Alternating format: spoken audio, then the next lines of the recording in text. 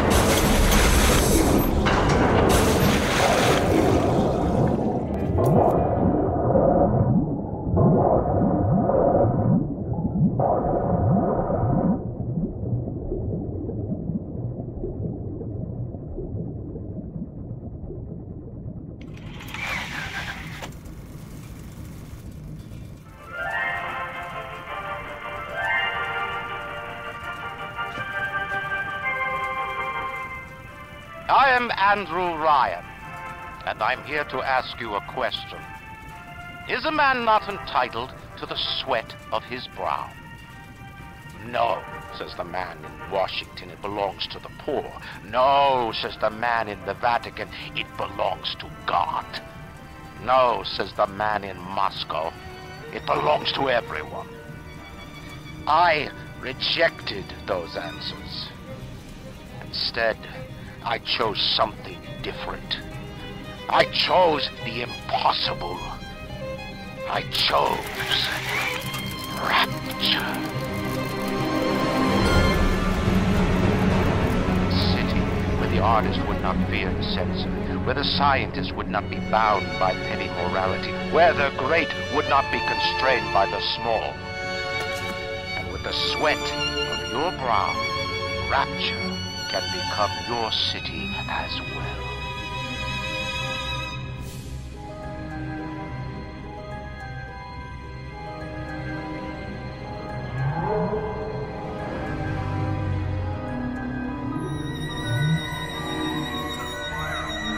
The White House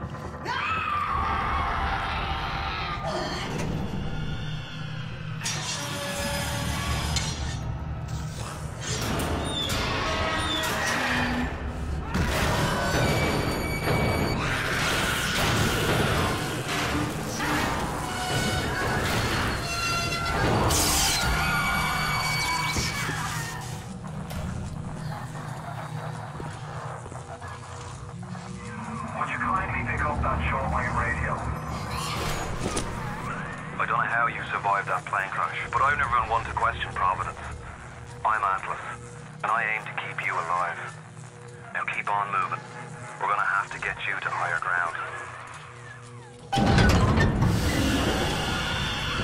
Take a deep breath and step out of the bathysphere. I won't leave you twisting in the wind. We're gonna need to draw her out of hiding, but you're gonna have to trust me.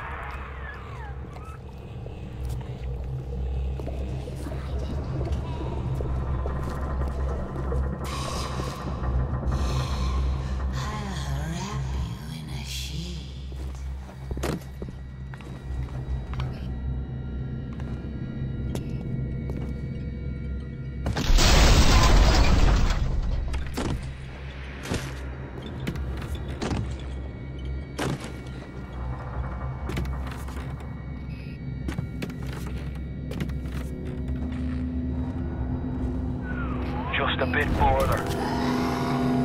How do you like that, sister?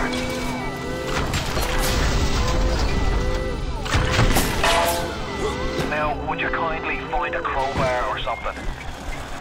Bloody splicer. Seal Johnny in before they... Goddamn splicers.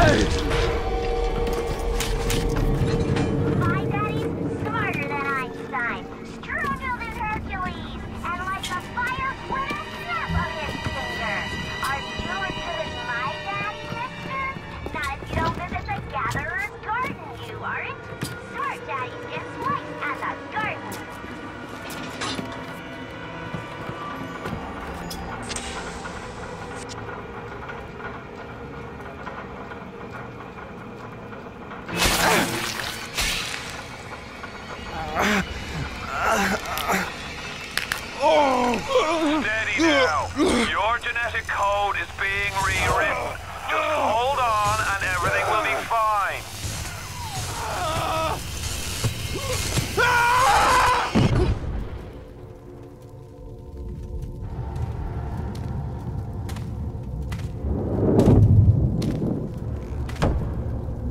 This little fish looks like he just had his cherry popped. Wonder if he's still got some Adam on him.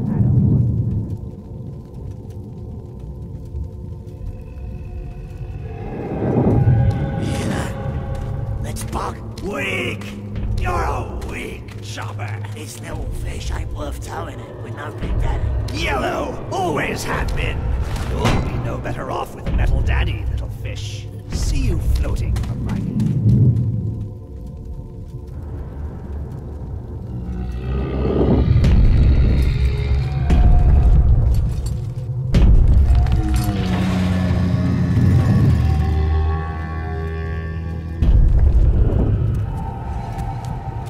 Look, Mr. Bubbles, it's an angel. I can see light coming from his belly. Wait a minute, he's still breathing. It's alright. I know he'll be an angel soon.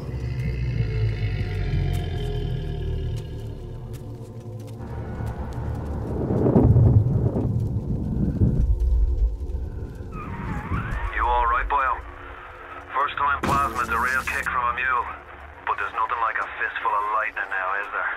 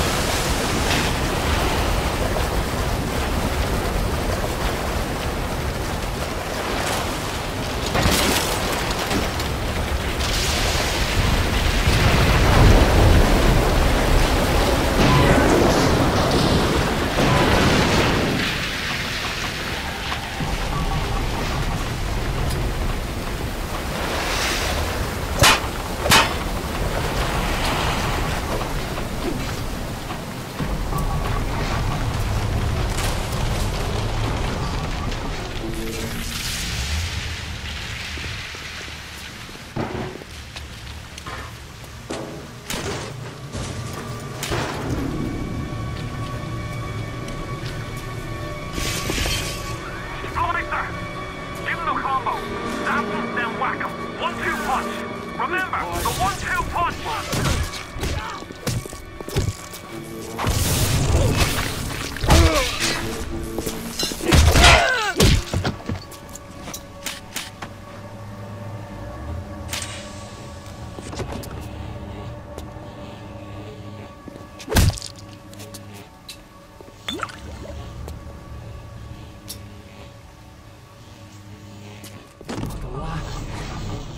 Money, prize.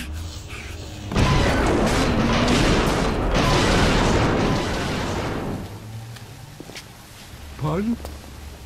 I'm gonna. Tell me alone, I'm sorry. I won't do it again. No, please, please, don't do that. The whole thing will go. No!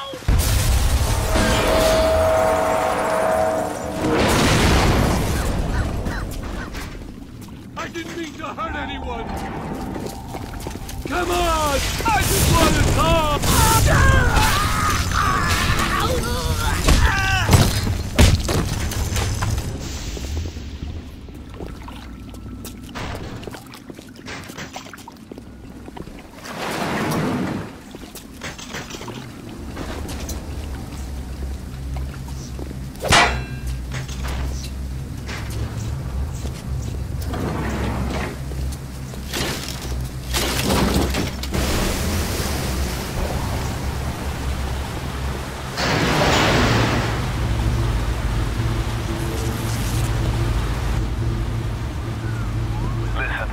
I've got a family.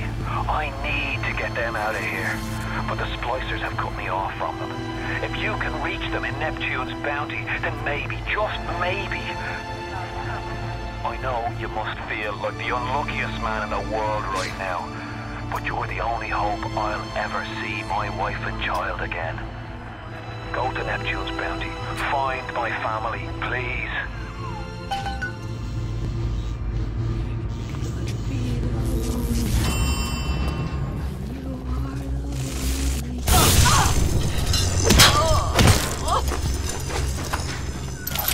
Plasma's changed everything.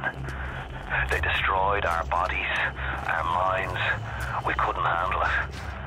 Best friends butchering one another. Babies strangled in cribs. The whole city went to hell.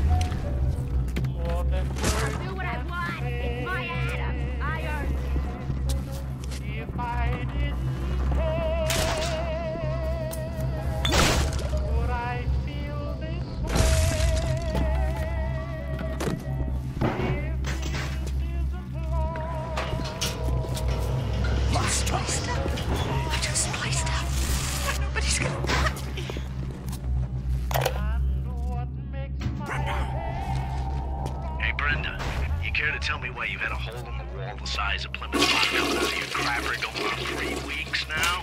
Nah, I ain't saying I'm Shakespeare. I'm trying to run a respectable theater.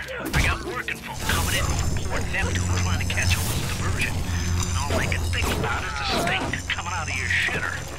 Get it fixed.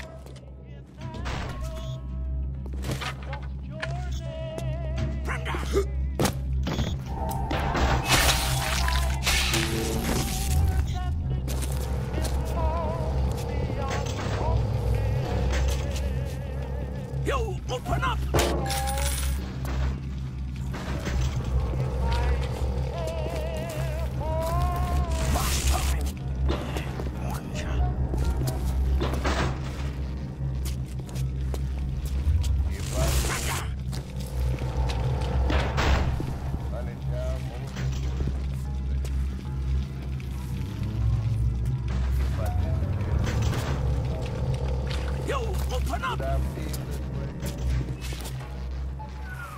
Careful now.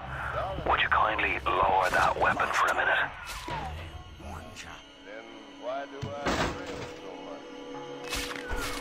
You think that's a child down there? Don't be fooled. She's a little sister now.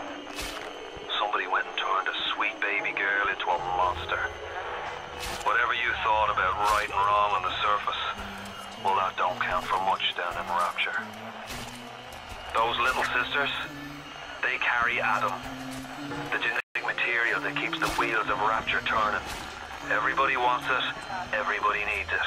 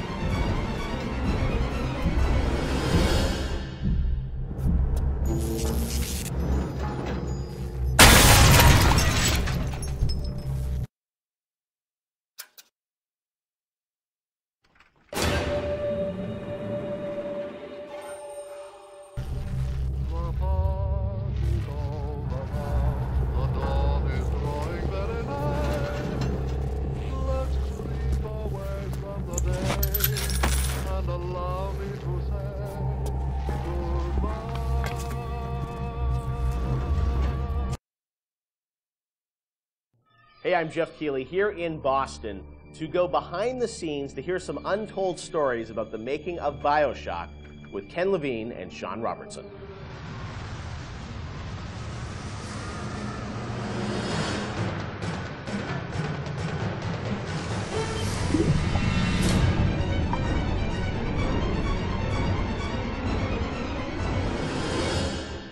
Let's talk a bit about the theme and setting of Bioshock Rapture. I think a lot of people, when they played the game for the first time, Ken, they wondered, how did you even dream up this place? And I know you said publicly before that part of the reason you sort of, what led you to Rapture was this idea of fully simulating a place. Tell us about that sort of idea and the frustrations you had with other games where you sort of hit a bound. I think our philosophy was always to do what we were doing 100% rather than try to do something bigger and do it 50% or 40%. So one of the ideas of, and this sort of came from System Shock 2 as well, where you focus on an area that you can really bring to life and you kind of eliminate the questions of, well, why can't I go over the bridge to New Jersey? So we were able to really make a place, I think, that felt believable and real, even though in actuality it was really quite limited. But we just sort of dressed it with all these buildings outside that were all, were all basically glorified fakes. We let the story drive what we needed to show rather than some kind of like predetermined map which we set down, which is a little different than like System Shock 2, where we actually mapped a spaceship out deck by deck. Yeah. Because I don't know what the philosophy felt a little different there, because you want to feel like a real spaceship that was sort of stacked on top of each other. Rapture was free to sprawl across the ocean floor. Although you guys originally, Sean, were talking about doing this game on a sort of spaceship again, right? Yeah, when we first started talking about what the spiritual successor to System Shock 2 was going to be, Spaceship came up, but again, we wanted a limited environment. We didn't necessarily want to do Spaceship again. And our first actual exploration of this space was underwater, but ultimately ended up looking like a spaceship. It just happened to have a couple of seaweed fronds outside. And that started to push us towards what artistic statement that we wanted to make this look different, and what rules we were going to set for the world. How at every turn we were going to try to remind the player that they were in fact underwater and that this wasn't a spaceship. And how, like, underwater, we obviously know you did underwater, then sitting in the sky, like where did you come up with the idea of like doing this underwater? I think there was probably a conversation. It's like, well, what kind of places could be cut off from other places? Yeah. Like, well, spaceship, summer camp, any island notion, right? Something that's cut off from the rest of the world. Yeah. So you never felt like you should be able to go over that bridge to New Jersey. I don't want to apply some deep and meaningful conversation. I think it was one of those ideas that you just kind of say, and then everybody's, well, that sounds cool. Let's try that. Let's go for it. And I think it lended itself to having very nice views out the window without having to build an insane amount of unique assets. Right. By today's standards, we still were a small team back then. And there's an expectation that because you're underwater, the view distances are going to be short, so you can really kind of fade out into the fog at a short distance and not have the expectation that, why can't I see forever? So there's a lot of limitations in a good way that we put on ourselves by being underwater, as opposed to like if you're on a cruise ship, then you'd expect to see across the water and we'd have to deal with that. Same thing on an island. Or and in you a have city outdoor in the sky. Where Yeah, exactly. Which was a lot more complicated, yeah.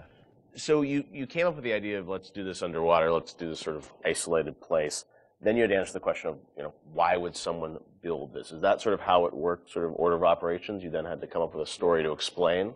Yeah, I think we wanted a very believable reason why they'd be there. Right. And sort of the necessary isolation of the place sort of led to, well, what kind of person would want to do this? And I wasn't even particularly aware of the sort of political implications of what I was reading, but I've been reading, I had read The Fountainhead. Right. By Ayn Rand, and I mostly thought it was an interesting story. Like, I didn't realize that people were sort of basing their sort of political lives around it, because I wasn't that tuned in to that stuff at that point. And so, but I love the dialogue and the kind of speechifying in it, because you can see a video game character speaking with that kind of certainty and that kind of confident philosophy. It just seemed like a natural kind of thing to apply to this place, and so it just sort of all came together as a sort of who is the guy who would do this? Well, that character. He was sort of this amalgamation of characters from Ayn Rand's books and Ayn Rand herself. This sort of idealistic person who says, well, the only way to do this is to separate from the rest of the world, and that led to Andrew Ryan. I am Andrew Ryan, and I'm here to ask you a question.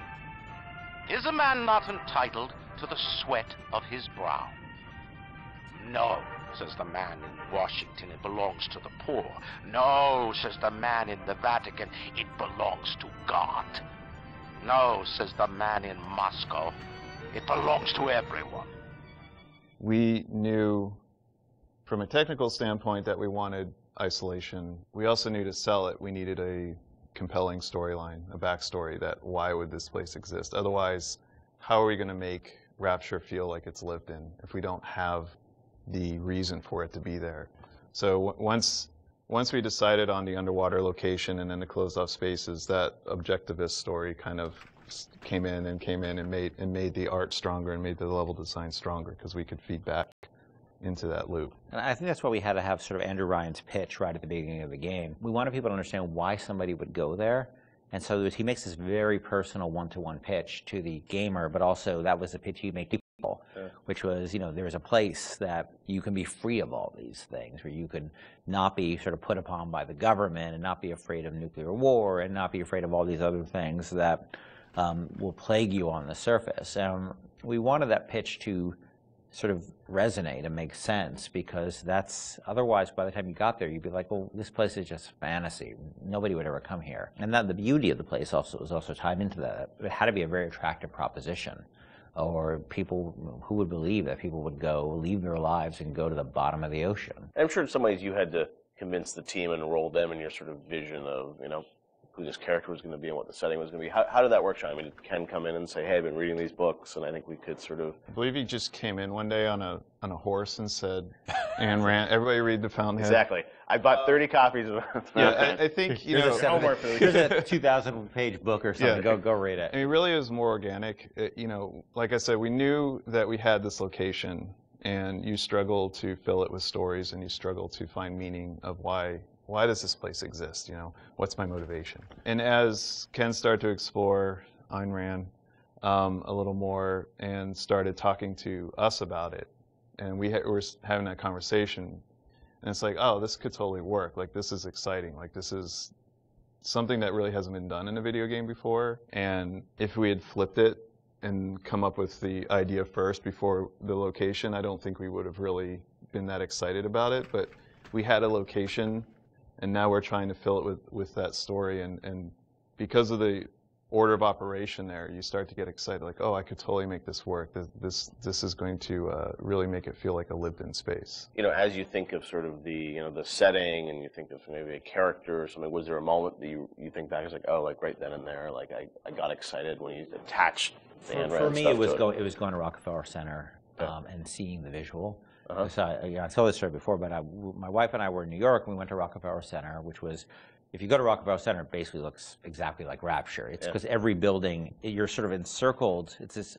block in New York, or a couple of blocks in New York, where Radio City Music Hall is, and where 30 Rockefeller Plazas, where you see that show 30 Rock, and the ice skating rink, and where they put the Christmas tree, and it's this very iconic location. But what's cool about it, it's all one, unlike the rest of the city.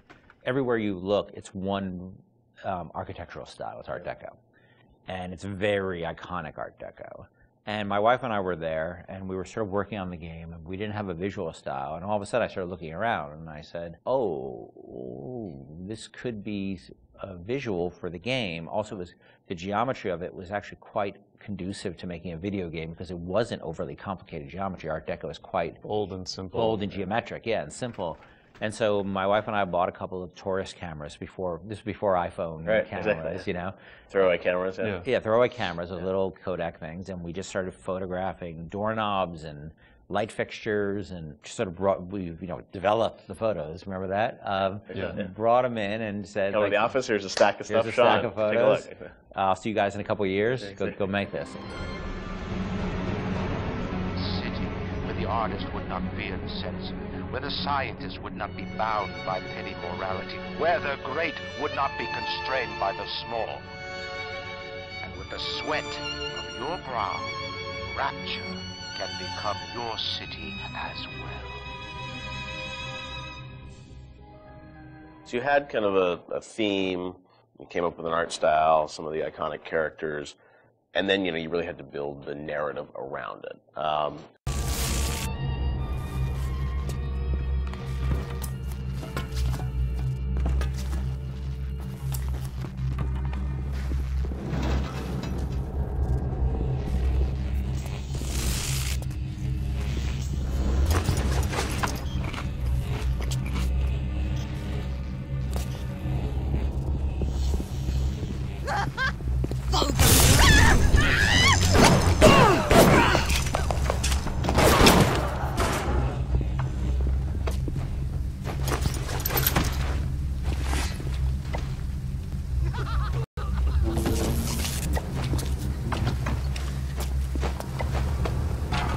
I can control my...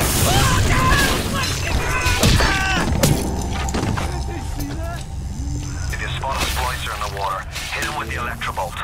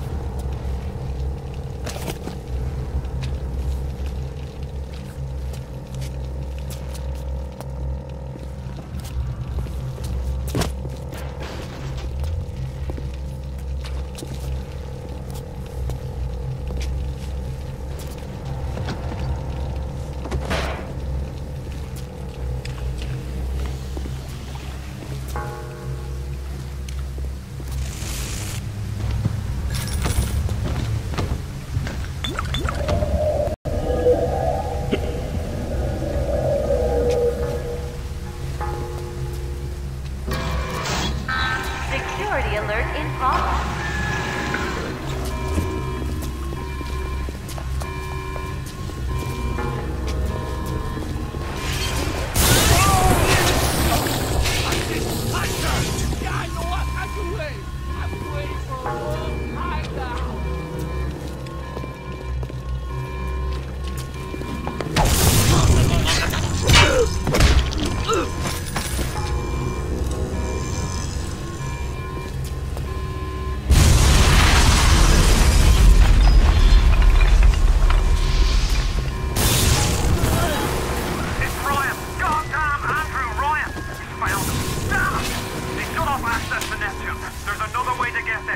The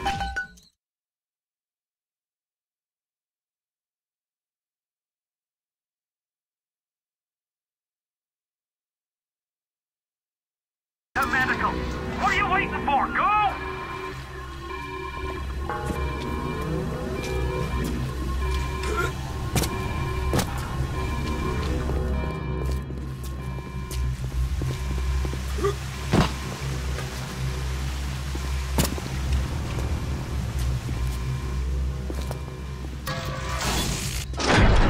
Oh, Christ!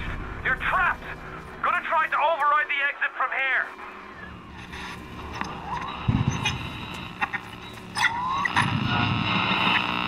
So tell me, friend, which one of the bitches sent you? KGB Wolf or the CIA Jackal? Here's the news.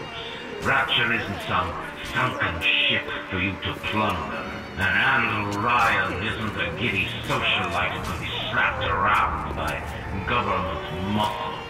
And with that, farewell, or Baslavania, whichever.